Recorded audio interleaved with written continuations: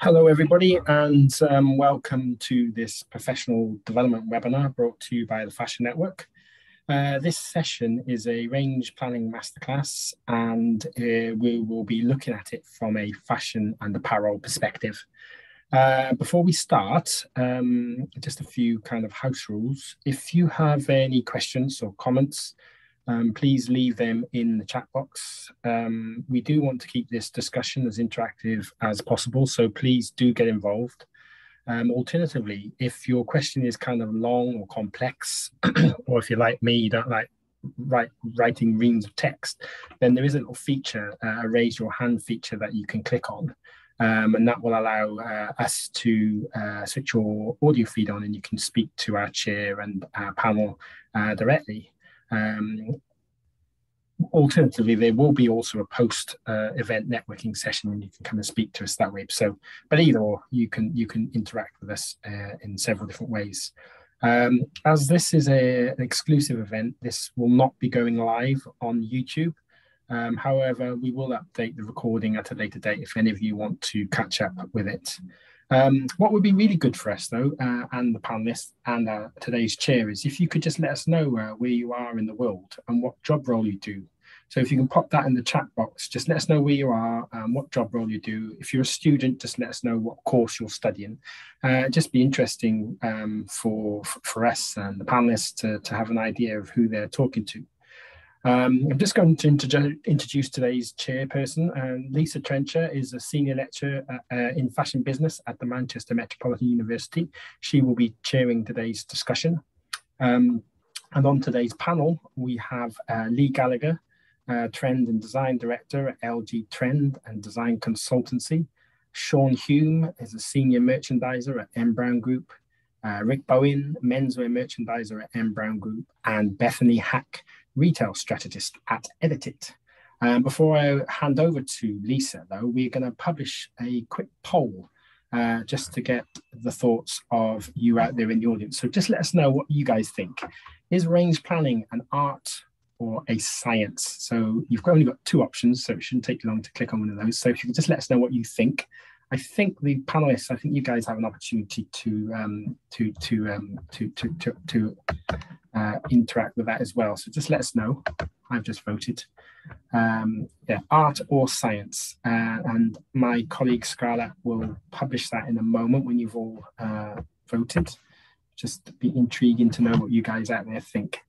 Anyway, without further ado, I'm going to hand over to Lisa. Lisa is today's chair. Lisa, you'll have the poll published. There we go. Here's the result there. So fairly close.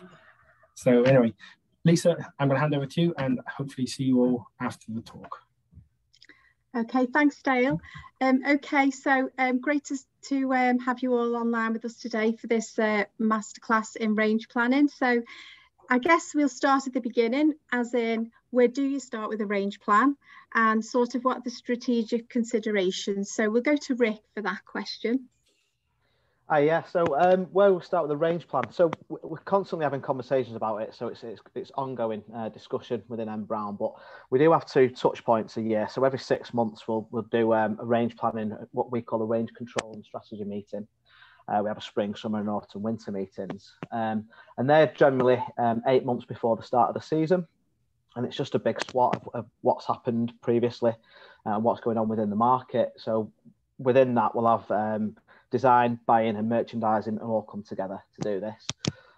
Design will bring trend analysis from what's happened within the market, what's going on, what happened historically as well. And they'll bring lots of visual representations of what colours out there and what things are happening and what's worked well for us.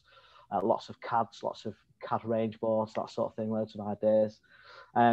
Merch will bring along like a plan, a historical plan, more sort of data, such as like option counts per launch phase, rates of sales, the markdown we achieved or the markdown we spent, returns rate, right through to like the margin that we achieved.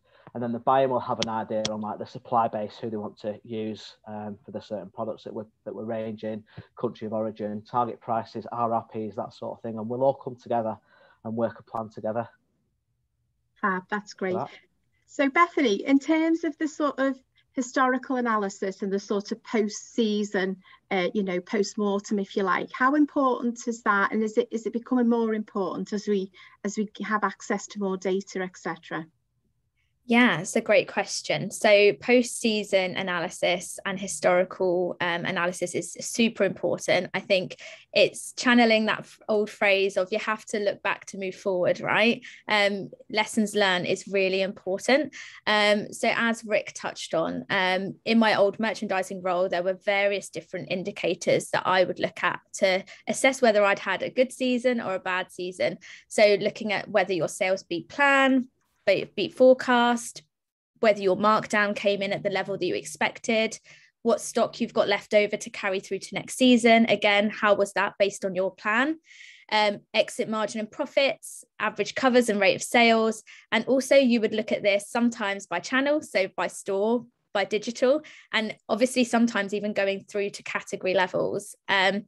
You also have meetings in your hindsighting time period in retail. Often they're called lessons learned, and they might be named something else in the brands that you guys work in. But these were very collaborative meetings. So this is where you would look through, what was hot in your range, what wasn't, what your top sell-throughs were, where you drove full price sales, top volumes, and top profit drivers as well. So looking at those styles that really kind of gain you the money, which is more important now than ever with costs rising everywhere. You want to make sure you've got good margin on your products. But one challenge I always felt like I guess came across a lot within my previous merchandising role was a lack of external information. So now where I work at Edited is a really powerful market intelligence platform, which lets you map out the entire retail market in an instant. So really supportive with helping you streamline decision-making and helping you spot gaps in the market to turn into big gains. So I would then use Edited in my previous role to understand what was happening in the market. So those misses that you had in your range, were they seen as a market trend? That product that didn't perform well for you, did it not perform well for your competitors, or actually did it? And why was that? Was it made from a different fabrication? Was it at a cheaper price point? You can gain all of these sorts of great pieces of analysis to put the whole story together. We spend a lot of time looking internally, and the power of the data is real. So using it to your advantage is important. I mean, I actually worked with a global US heritage brand recently on hindsighting their t-shirt range, and simply through analysing Edited, they noticed that they hadn't had any Supima or Pima cotton in their t-shirt range where their direct competitors did. So that's now, I guess, channeled into their strategy for next season. So that's the kind of decisions you can make from these hindsighting pieces. So this is the science bit really kicking in. Yes. And more important as we get to have access to this data through things like Edited. That's really interesting, actually. So if we take all those lessons learned and we think about historical analysis, etc., I suppose the next thing to think about is the design and research phase. So Leigh, would you like to just take us through the importance of that in range planning and how that works? Sure. So from a trend forecaster and design perspective, I also have to look at the historical context of the brand as well. So I'm also looking at, within those brand guidelines and within their brand DNA, like who's their target consumer, and what do they actually do really well? What do they want to sell well? So that I can actually, when I look at the trends, I can bring in the brand DNA as a filter so that I know which trends I can filter down that it's going to work for a specific type of brand. So from a trend perspective, I would look at the key colors, the key fabrics, key shapes, key graphics, but I'd also look at social factors as well with regards to social trends. So say, for example, your target consumer was Gen Z, looking at the lifestyle and behavior factors that influence as to why they want to shop from that brand or want to be loyal to that brand. Then it's also about looking at the historical performance of the brand. So understanding of, what product areas have worked in the past, and then what product areas have opportunity for growth, and what trends can actually play well into those areas so that you can really grow those areas.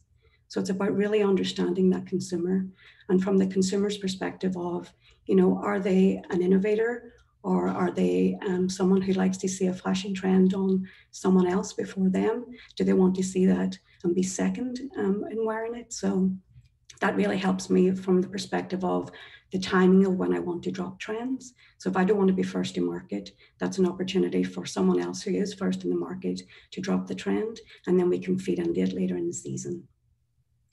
Fab. So in terms of then, I guess, bringing in newness to a range, I suppose that depends on your consumer, your brand. Can you elaborate on that a little bit? Yeah, I think newness is very important, but I think what's really important is that you have your foundations of your core range. And so if that's protected, then you can play around with the newness. So in one of the brands that I used to work for, we worked on kind of like a pyramid. So it was basically your core was the bottom of the pyramid, then the middle was your fashion, and then on the top would be your newness. So that was normally split with regards to your core would take up approximately like 60% of the range. Then 30% would be based on fashion. And then the top 10% of that pyramid was seen as like the icing on the cake. So basically that's where you can play around with your newness. So from a margin perspective, your core would normally make 80% of the margin, and your fashion would normally make over 70%. Then at the top of the pyramid with your little eye candy pieces, icing pieces, that's where you can take a hit in your margin. But these are the real hero pieces that can draw in consumers from a fashion perspective. They're the ones that you can put on Instagram, you can put on your campaigns. So it's really important to have those fashion pieces in there from a newness perspective. But that's when we normally clash with a lot of the merchandisers because they don't make margin. But they are still very important to have in there from a newness perspective. I think what's really important as well is that, you don't forget about that your core is protected. You still have to bring newness into that core range as well. So a way of doing that is obviously to have a really good assortment of color. So bringing in some of the seasonal colors with a really good mix of fashionable colors so that you can really move on that core piece, but it's still protected. So it's still going to make your sales target, but then playing around at that top part of the pyramid with playing around with new colors, new fabrications, so that you can really move on that range. Fab. So once we've got this newness and we're building this in, how do we sort of decide on, the structure of the range in terms of the number of garments, the tops to bottoms ratio and things like that? Sean, would you have some insight into that? Yeah, no problem. I totally agree with what Leigh's just said in terms of the pyramid, and it's kind of a similar thought process for the number of garments per range, really. So as Leigh said about the pyramid structure, your core, your fashion and your newness. In terms of what on lingerie for my area that I look after at M Brown, for instance, core is quite a heavy proportion of the mix. But for instance, Rick's range within menswear may be maybe 50% core and then 50% trends, just for an example. But what we do as merchandisers is bank off those core sales first. So we would use things like Pareto analysis, which is where you'd have your 80% of your cash, for instance, for a whole season, with the bottom 20, and the bottom 20 would be deemed kind of risk for future seasons if they had the poorest sell-through or the poorest kind of conversion rate. So what we'd do is we'd kind of go 80%, this is exactly what we need to bank off, with that 20% of, that's what we can play around with, and kind of, as Leigh described, the newness or the kind of trend or the fashion area.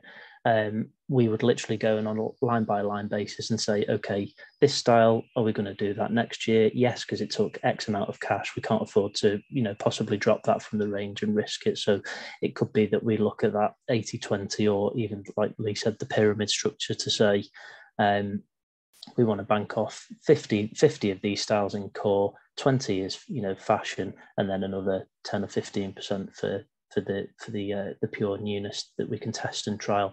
Because as Leigh said, again, just in terms of the core range, my range on bras, for instance, is very heavily core, doesn't change that much, but there may be a trend on the way that says, okay, in 3 to 4 years time, there's a new type of bra that comes in and then overtakes, and you kind of phase it through and keep refreshing and keep that customer engaged. In terms of the different types of garments within the range, I think Bethany was going to tie in with me on that one. Yeah, absolutely. So again, completely agree with what's already been said. I also think something to consider with what we're seeing at the market here at Edited is that option planning may really kind of change over the next few months based on the supply chain. So we're seeing across the market that a lot more retailers are now focusing on restock of options, or trading back into options that worked previously to cut time, and kind of positioning this to their customers as a new drop in clever communications. And also a lot of retailers now are trialing pre-orders as well, guys. So that's something to kind of keep an eye on as well in the market, and could shape your strategy. So that really supports. Yeah, carry on. No, sorry, that's just a really good point that we've literally just come out of the meeting today to give you a live example of that, of nightwear, Christmas and novelty lines. So we have really struggled to land our Christmas package on nightwear this season, just due to the freight delays that have been well documented across globally, really.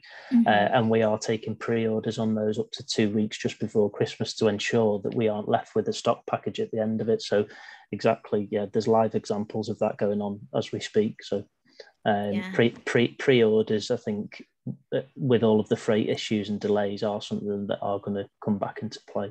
Definitely. Absolutely. I think as well, because you wouldn't think of that when you're naturally talking about a range plan, would you? So Sean, in terms of your ranges then, in terms of your lingerie, so are there sort of ranges of bras, but then are the capsule collections as well, and how does that differ in terms of your range planning? Yeah, so obviously going back to that, very rigid, we bank our core off, because our core staples within the range do take between 60 and 70% of the cash. So there is only that 30% worth of capsule. So one range that we brought in this year on the back of all of the great work that the industry's done in terms of more diverse styles, such as we have our skin tone range. So what we hadn't done before the start of this year was open up a variety of different colours for every type of skin tone and every type of gender and every type of demographic. We then brought in that offering within January this year, and that's something that we've never trialed before. So we had seven different skin tone types, and that's something that we're continuing with, and that would be, for us, be classed as a capsule range. So that would have sat within our newness sector rather than a fashion, because that's something that we're bringing in that we've never tested and trialed before, and on the back of kind of all of the great work that's been done within that sector in terms of empowerment across all kind of diverse and genders. Yeah, and that inclusivity as well. There's just a question from Denali in the chat. So Leigh, I wonder, would you be able to answer this? How would you define core, as it could be a bright, colourful product? So just in terms of what you define as core. I think it depends on the brand, to be honest. Like Sean mentioned, with his core is taken up by his bra range. For the company that I used to work for, we were based in Australia, so our core actually fluctuated between seasonality. So our core in spring, summer, for example, was a lot of like crop tops, tanks, bike shorts. But then when it flipped to what was considered their winter, it went into a lot of fleece pieces of like core hoodies, core sweat bottoms. So I think it's just kind of, you'll definitely have still bright colors in your core, but it's those ones that are your bread and butter of your range that you sell well within seasonality. So you sort of go-to shapes and silhouettes, if you like. Correct. And denim as well is obviously a very core product as well. So if your company is very much a denim retailer, then you're going to have a lot of denim pieces that will run through as core all seasons as well. Great, thanks, Leigh. So in terms of, Leigh, if we stay with you, in terms of fabric considerations and colourway, you just touched on it. How does that play a part in your range? I think that's where we always come to have a bit of a clash with the merchandising team, because from a fashion perspective and design perspective, we're always wanting to do the newest things, the newest fabrications, new innovation. But obviously what comes with that is a lot of cost challenges. So it's really important that we really come together and work on that so that we can actually input some of that newness and innovation. But it also throws up, can your suppliers work with this different type of fabrication? What's your cost going to come out? What's the hit to your margin? I think we had the perfect marriage with design and merchandising a couple of seasons ago, when the massive trend for Gorpcore, which was like that outdoor trend of like, you know, influenced by Patagonia and North Face. So it was basically when like practical outdoor fabrics came back into trend.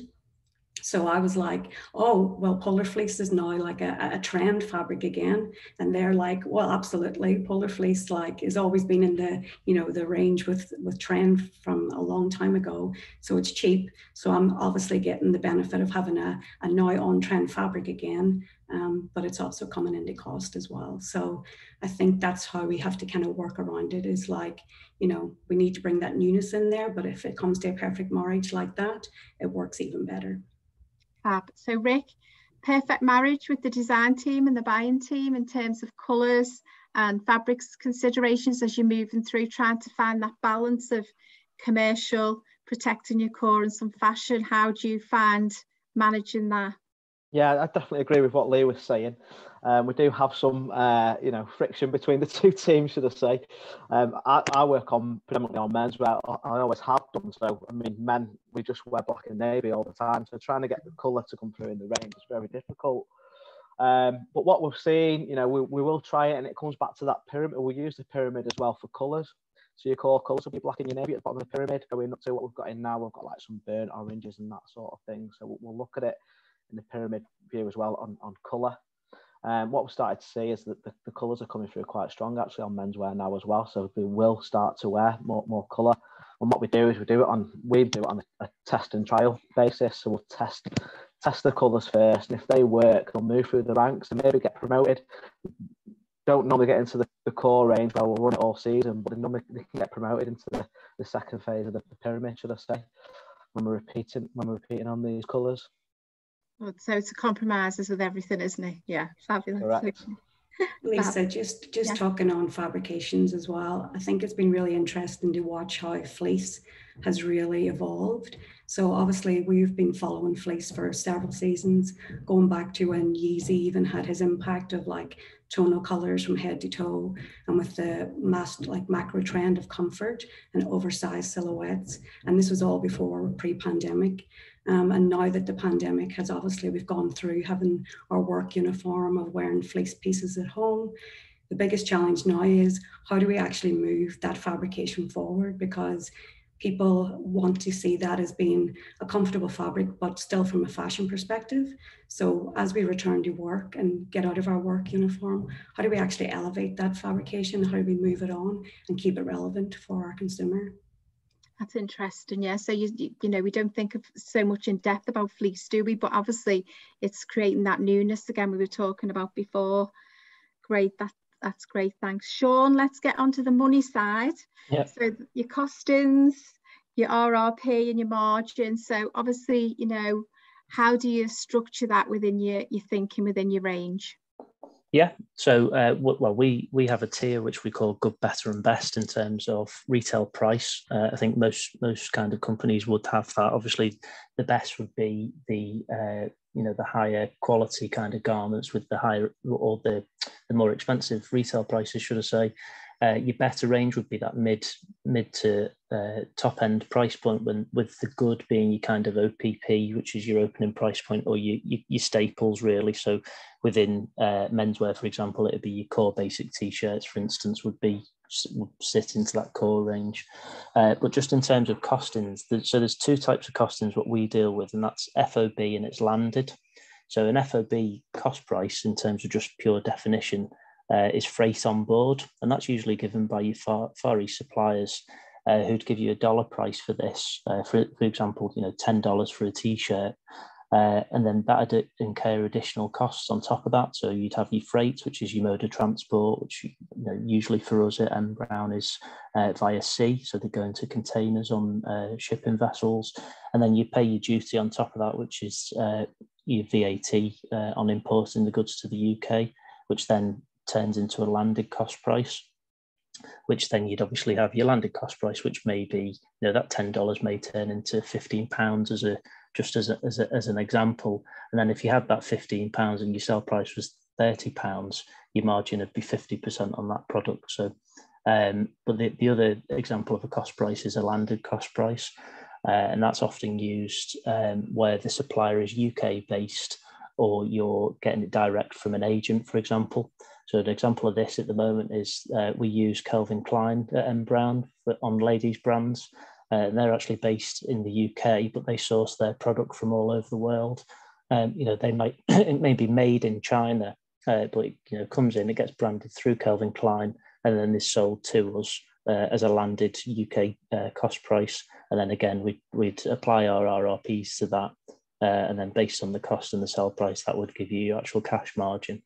But in terms of, and obviously overall for the start of a season, we would give ourselves a BIM, so a buy-in margin, which is that kind of target it's usually the buy-in side, to be honest, to hit. So, for instance, a buy-in margin target for, I don't know, ladies branded lingerie for my area, for example, maybe 47-48% for a range, for example. And then obviously we've got issues at the moment in terms of raw material costs, freight increases going up due to lack of containers. So where the cost kind of goes up in terms of your FOB price or your landed cost price, unfortunately, due to various reasons, that cost is often passed on to the customer through your sell price.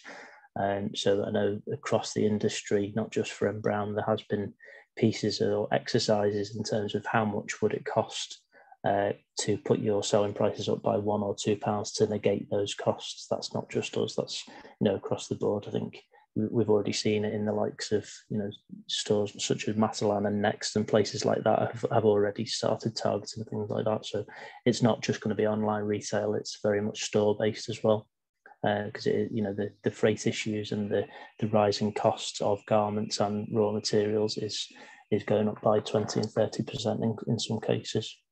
But the basis is that good, better, best, and agreeing for your range and for your customer, what do you think you can get out of that?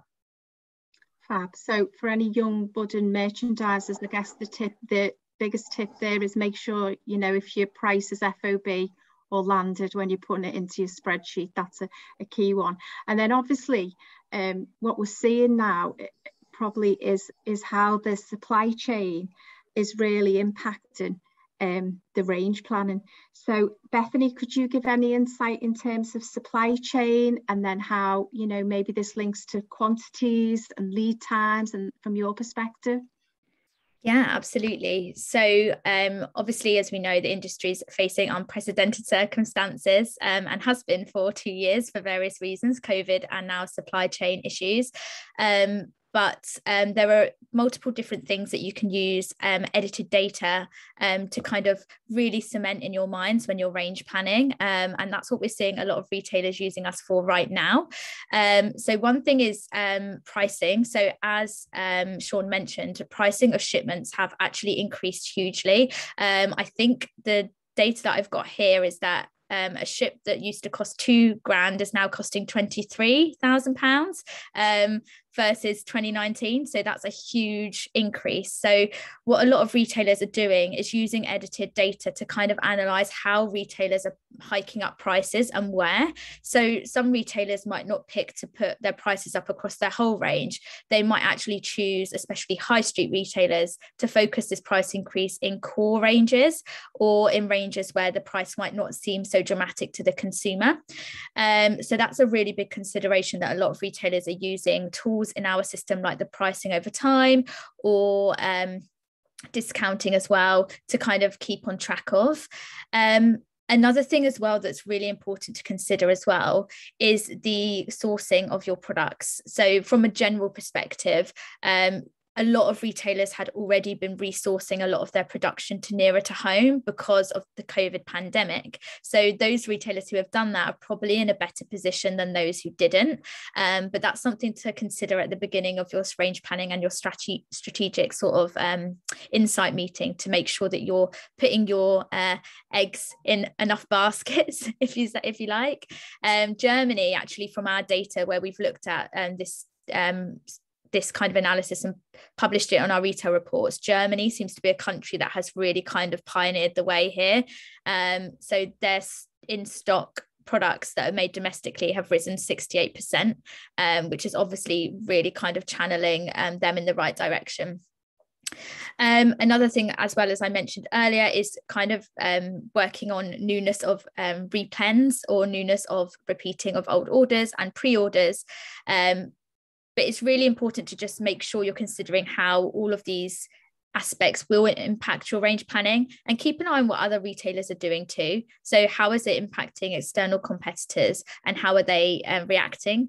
Is it just that they're launching more less newness per week and doing more monthly drops? Are they increasing prices, or is it just about the fact that they are trying to keep stock levels high and newness at a stable amount too? So that's what you can use Edited for, to make your plan as commercially viable as possible. So Rick, a day in the life of a merchandiser then, in terms of supply chain issues, lead times, order quantities, have you seen a shift? Bethany's just explained it perfectly. Yeah, exactly what we're seeing at the minute, a live example. So we're seeing loads of issues where lead time is getting a lot longer, more unpredictable as well, whereas in the past, sometimes you could find out in advance that your lead time is going to get longer, but we're seeing lots of delays while product's on the water. So once the factory's already handed it over, we don't actually know when it's going to land into us. So we're having those issues. So for when we're planning next season, do we plan in a contingency for that, or do we just hope that the issue has gone away? So we're seeing lots of issues around that. But again, in terms of lead time and how to know to use closer to home, it comes back to that pyramid again. We can plan out our core a lot further in advance, so we can use the Far East or longer lead time a lot more for that. So black t-shirt, I could probably tell you the sales curve and not be far off for the next 12 months to 2 years. Similarly, mentioned denim, men's denim. I could plan that out for quite a long time. And then anything that's trend led, anything that we might spot a trend, that's what we'll use for sort of closer to home. And then there's also the cost benefit in that as well. If you're using the Far East for all your core commodity products, then you get the cost benefit in there as well. So are the suppliers sort of having quite a tough time as well as you having quite a tough time? Very tough time, yeah. We've seen factories being locked down due to COVID, and they're seeing the impact of the fabric price increases. They're having to come to the buyers and explain that to the buyers, and the buyers are obviously tough trying to negotiate those prices down. And again, sometimes they're handing over the goods on time, but it's arriving to us late. So they're having the impact where we're not placing the repeat orders for them, so they're not getting the same level of business that they were because we've got gaps in our inventory. So yeah, very, very tough time for the suppliers at the minute, but hopefully it'll iron out. We have seen improvements over the last couple of months, and hopefully it'll continue to get better. Fab, thank you. We touched a little bit before on inclusivity, where Sean talked about the sort of the skin tone offer in bras, which we haven't seen sort of previously. In terms of sizing, Leigh, we've obviously seen a lot more in inclusive sizing, but how would you think about sizing in relation to your range? Obviously, retailers have specific size offer normally. And is there anything other considerations you might think about in sizing? So I had an interesting project where I was working with a rebrand for a fast fashion brand, basically in Australia. So they basically rebranded and complete offering of a fashion offering for a young female. So their target consumer was 16. As they started getting some hits on the board, it became quite evident that actually their target consumer was as young as 13. So that kind of flagged a lot of problems with regards to, the sizing wasn't fitting a 13-year-old tween, body. So we talk a lot about inclusive sizing with regards to plus sizing and on the other side of the spectrum. But what we had to take into consideration for our target consumer was actually going the other side of the spectrum and offering those really small sizes as well. So I think that's really important to, bear in mind when you're actually designing product and thinking about the size ranging as well. You have to be inclusive to include all types of body sizes. Great, and we have seen some really great examples of inclusive sizing in terms of marketing, things like that, which has been fantastic to see. Fab. Bethany, if we think about range planning in relation to online and bricks and mortar? Are there any different considerations for in these areas when you're range planning? Of course, there are different considerations. I guess the main one, tracking back to my merchandising days in store, was allocation of store stock. So the ranking of products by store would always be a consideration. You would have tiers, so all of your stores would be put into specific tiers, and you would plan the buy of each line based on those tiers. Often the talking point would be, is that style, is that product commercial in all of the different areas or regions that your stores sit in? So I guess that's the main difference, is that allocation topic, the tiering topic, and that ranking idea. But what I would say is that the approach is always the same, and data is the way forward with this. So again, utilizing market analytics and market insights can really help you position your range in the best way possible, online and offline. So for those who don't know, Edited specializes in data from e-commerce, but since the pandemic, we've seen more retailers operating and adopting omni-channel strategies than ever before. I think a lot of retailers are realizing that digital is the way to focus. In fact, most retailers we work with, their main business objective is either doubling or tripling their e-commerce business in the next 3 years. So that just proves to you how important digital really is in our kind of market as it is right now. I think the sales online in the UK alone doubled from 19% to 37% over the pandemic year, which is incredible. So yeah, it really means that real-time market updates, access to data, and visibility of these omni-channel patterns, which you can get through Edited, is integral.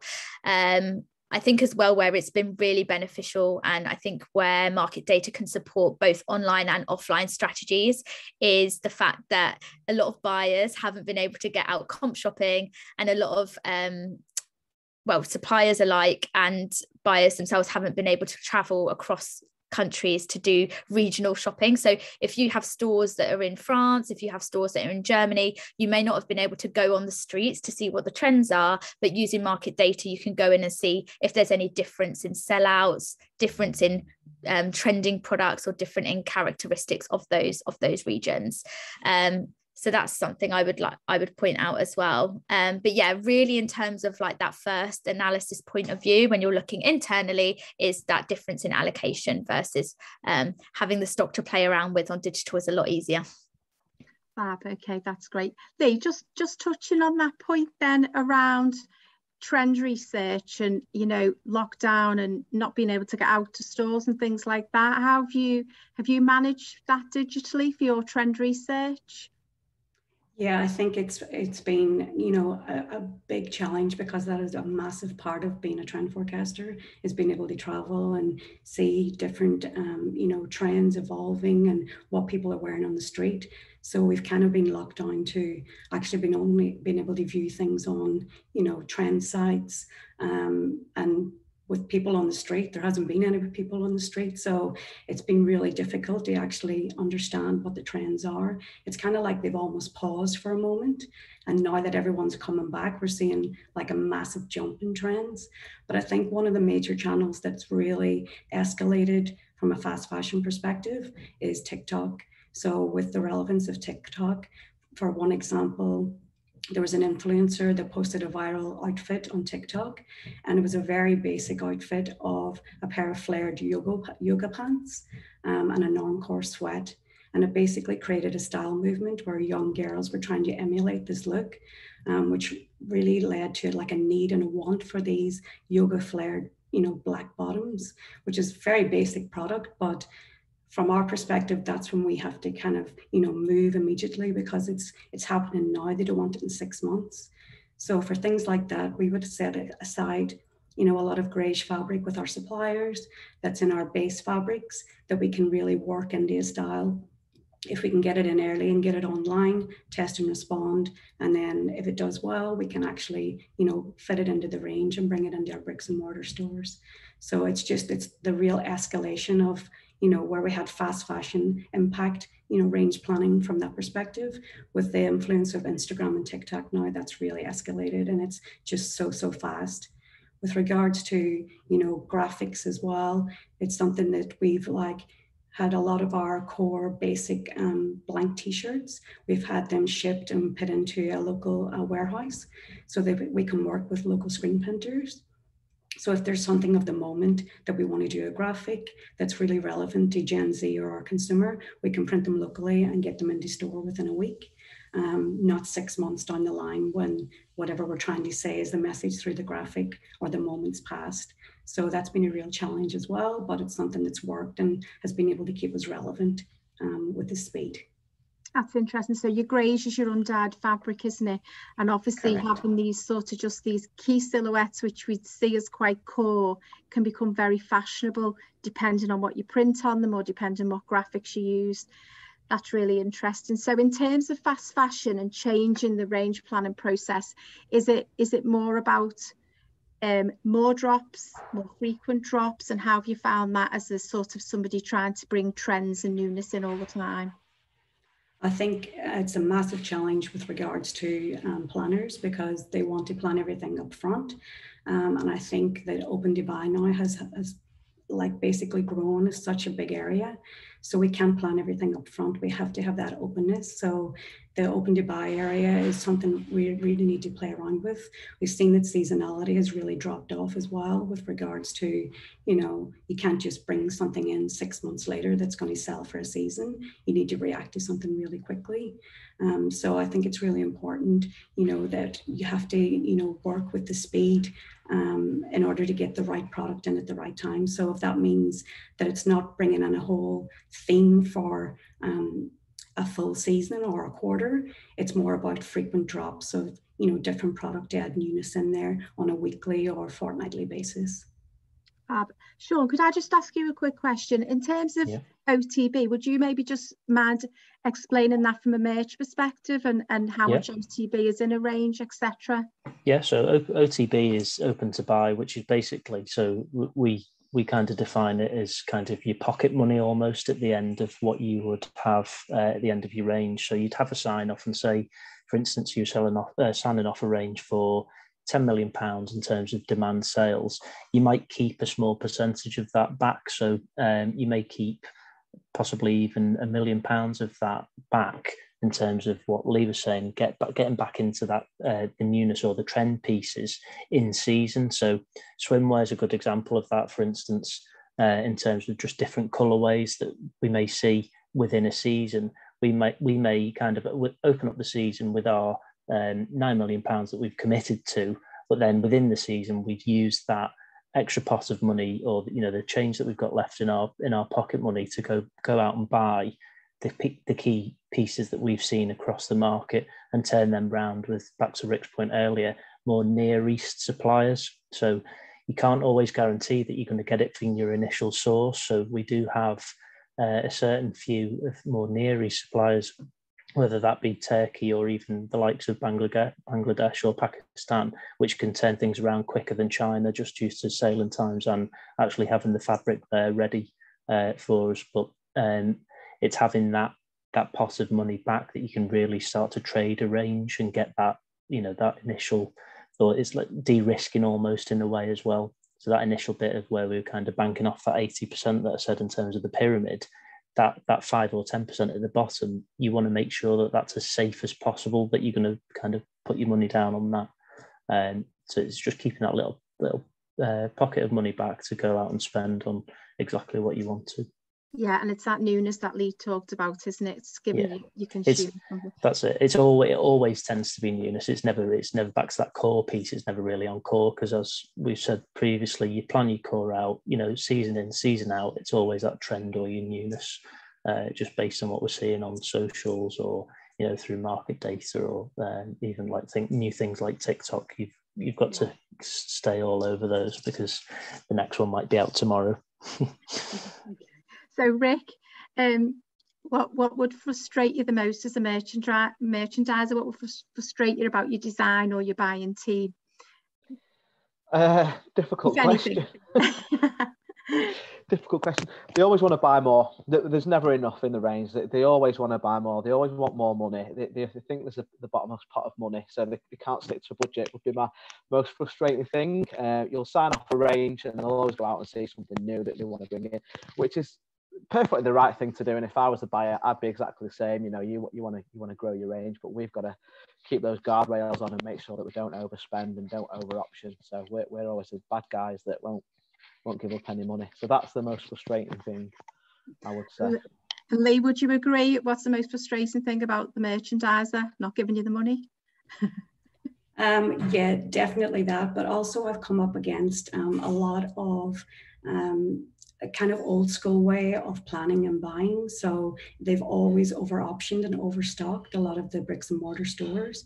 So a big backlash from my perspective from trend and design is, you know, we're dealing with a Gen Z consumer. So anytime they see a store that's got a table at the front of the store piled high with bog off offers, they just see that as landfill. So you're not actually giving them an experience and an understanding of what your brand is about, because they don't want to see things that are piled high and they're not going to fly out the door anymore. So I think that's been my biggest frustration, is that less is actually more now from your consumer's perspective. And it's all about the experience of actually going into the store and shopping. And you don't want to walk into a store that's claustrophobic with stock. So it's about that experience and having those unique pieces in there. We've got a great question from Jasmine, actually. How will consumers' growing desire for sustainable product affected developing a range? So if you're trying to develop a more sustainable product, how do you balance that cost with satisfying consumer needs? Bethany, do you want to have a stab at that? Yeah, I think that's a great question, actually. And it's something that we are always looking at as a data company, but also in retail as well. I think it really comes back to that price versus value balance, right? And understanding whether the customer is at that point where they're ready to invest in that quality, sustainable piece, or whether they're still seeing it as a cost. So a lot of retailers actually use Edited to kind of get a steer on what are kind of the key marketing campaigns that are being delivered by retailers to kind of promote this. I think as well, what might be interesting coming up, which will be I guess good to see how it plays out, is the rise of raw material costs is impacting the whole retail industry. So you might actually see that retailers are more, I guess, inclined to invest in sustainable products because the difference isn't so severe in initial cost. So we've already seen a lot of retailers are investing a lot higher in mixes of hemp, lyocell and tencel in denim. So that might be quite interesting to see how it plays out. And I think in general, retailers often want to make sure that their pricing strategy is as narrow a gap in between sustainable ranges and non-sustainable. And of course, that would be worked out at initial stage as a merchandiser, as a team, as to where you can afford to take a margin hit based on having a more expensive product initially, and where you can kind of make that margin up in other areas. I just said a lot of things there, but there's lots of things to consider. I'm not sure if anyone else has this from real-time perspective, but that's what we see on Edited side, that people are trying to work out those pricing gaps between ranges. Yeah, definitely. I'd just add to that, because we are certainly looking at that, and that's one of our key KPIs going forward, because we are looking at reviewing our sustainable package. So we have committed by the end of the financial year 22, so next March, that our exit rate will be 30% sustainable, or 30% sustainable. It's easy for me to say. So that target for us is 30% of products. So we really need to go after that, and we do look on course to hit that. But we've also done things such as entering membership to the BCI, which is the Better Cotton Initiative. So that means that we'll source 50% of our own brand cotton through those certified routes even, to make sure that that is from the most sustainable sources. And then just in terms of greenhouse gas emissions as well. So we've actually seen a 35% reduction by the end of this year from where we'd baselined it 2 years ago. So we are monitoring that as a business in terms of where we source our product, but also targeting our ranges by that 30% initiative as well. So it's definitely at the forefront of everyone's mind, but that is a great question. And Leigh, in terms of the, from a trend perspective, you've seen a lot of trends for sustainability coming through as well. I think it's really interesting from a colours perspective. So a lot of colours like unbleached, undyed, raw, off-white, things like that are trending really high. And it's probably because of Gen Z's consideration to the planet and trying to cut back on the use of water and chemical dyes. So we see a lot of brands that are trying to play around with plant dyes, plant-based dyes. And I think we can see a lot of like pastel rather than those kind of chemical bright colors that we've seen in a lot of ranges in the past. So I think it's really interesting from a color perspective, and as a fast fashion retailer as well, trying to cut down and dropping, different color palettes every single quarter or every single, month. I think we'll see more of a continuation of these kind of core colors that are more friendly to the environment rather than, a season that's full of really, really bright colors and prints from that perspective. That's great to see it's all coming through. I'm just going to ask all the panel the final question, but just before I do, just a reminder, there at 3 o'clock, you can, the link in the chat there for the post-networking event, if you want to have a further discussion, should be really great if you want to do that. So I guess final thoughts in terms of the future of range planning. So Rick, any thoughts in, the future in terms of how you'll approach range planning, any changes, etc.? We're certainly getting closer to the season, closer to home, looking at trends. So I mean, I've come from a background, I'm menswear, so I'm very core, and I've been used to planning out 2 years in advance. That's just not happening anymore. We need to be a lot closer to the season, seeing what trends are coming through, what shapes through, even on menswear, so even more so on ladies wear. I think that's the biggest sort of change I'm seeing at the moment. And then again, the sustainability thing, that's massive, making sure that we're seeing that through, and that's coming through. Okay, thanks. Bethany, your thoughts? Yeah, sustainability is obviously a huge comment, but of course I'm going to say data is the way forward for the future of range planning. So external data is only going to help you optimize your strategies, and that's what we can provide at Edited. So I think less than 20% of retailers use AI at the moment to fill in the gaps of their industry knowledge. And yeah, I think it's just important to be ahead of the pack, know what your competitors are doing, and optimize your own assortment and marketing pricing strategies further with data. Sean? Yeah, just echo the pair of those. To be honest, it's the sustainable is not going to go away, and rightly so. I think that'll stay with us for the next X amount of years. But data as well, I'd agree. You always need to make sure that you're keeping an eye on what your competitors are doing, not to let kind of gain any traction or lose any momentum with any of your brands or your profile. So just always keeping an eye on your competition, and also keeping that open to buy pot on exactly what's going to be hot in that season is key as well. But the key to that is keeping your stocks down, so improving your stock health all the time throughout the season. You've got to trade that to have the open to buy. So but to be able to trade, you need your brand awareness. So it is back to that competitor set and what is going on in the world at the minute. How best can you trade your range? So is it really about agility in terms of what you're doing and your reaction and that ability to be agile? Exactly, because even 6 months ago, even throughout the pandemic, did we think that we'd see such freight issues that we're seeing even now? No, probably not. So it's constantly being able to react to the next challenge that's thrown at you. Leigh, in terms of the future of range planning, what are your challenges or thoughts? I think I'd like to throw it back to the poll. So art or science. And I was really happy to see that it was pretty close because I feel it's definitely both. I feel that it's really important from a data perspective now, but I also feel that there's still an art to it. And I still feel that there needs to be that human connection or emotional connection that can guide those data, because I think without one or the other, none of them is going to actually work. So I think it's important that there's the impact of both art and science. Yeah, and it's interesting, isn't it? Because obviously from a design and a creative perspective, the art is very much there. And then from the merch perspective, it's very much about the science. So is it science meets art, guys? Is that what it is? Yeah, I definitely said beforehand, I did click on science, obviously, purely just being a numbers guy. But yeah, I nearly had splinters sitting on the fence, really, because you do need that bit of both. You definitely need that that feel and, you know, that trend, like Leigh says.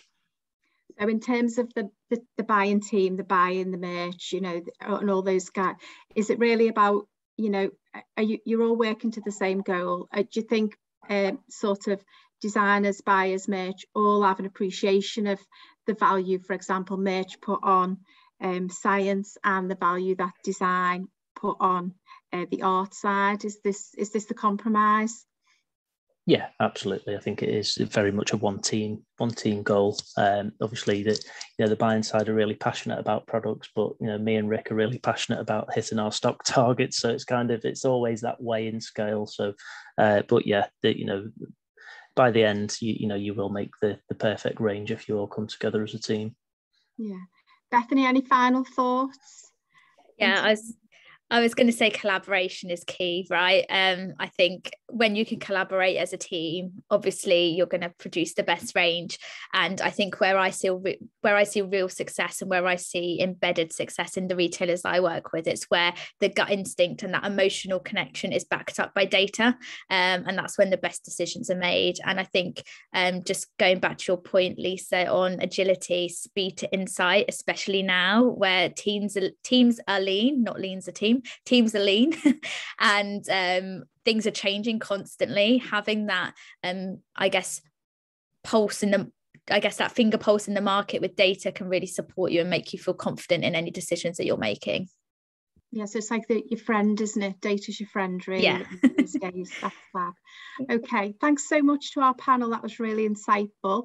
So it's just a couple of minutes to go. I don't know if there's any last minute questions, but otherwise we'll thank you first of all for joining the Fashion Network for this range planning masterclass, and hopefully we'll see you in a few minutes in the networking event. Please do engage in that, because there's a chance to have more of a discussion with the panel.